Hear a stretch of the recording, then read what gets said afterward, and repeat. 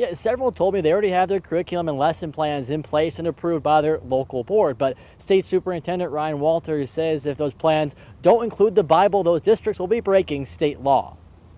It's so important. It's a crucial part of our history. We have to have it in the classroom. Oklahoma State Superintendent Ryan Walters doubling down on his order for the Bible to be used in schools across the state when teaching history, literature, and the arts.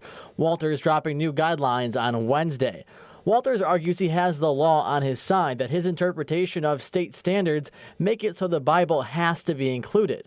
If they are choosing to indoctrinate kids by forcing the Bible out, they are in violation of our standards, of our laws. So no, they don't have local control to pick and choose what parts of history they teach our kids. But no large districts in the OKC Metro have said they'll follow the order. Edmond telling KOCO they'll continue teaching to the Oklahoma standards using a curriculum that has gone through an adoption process and been approved by our school board. Middale Superintendent Dr. Rick Cobb saying it's not appropriate for the state or the district to mandate all classrooms have a Bible or that all teachers use it.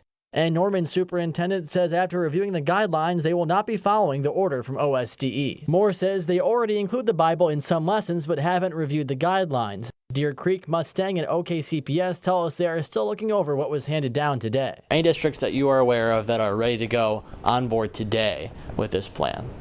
We've had a lot of folks reach out that are very excited about it. Can you name one? I'm not going to name them here. Why not? Well, because first of all, I don't have a comprehensive list, and I don't want to sit here and put them on the spot. And Walters says if any school district does not follow the order by this fall, he is willing to take some sort of disciplinary action. Reporting live in Oklahoma City, I'm Andy Weber, KOCO 5 News.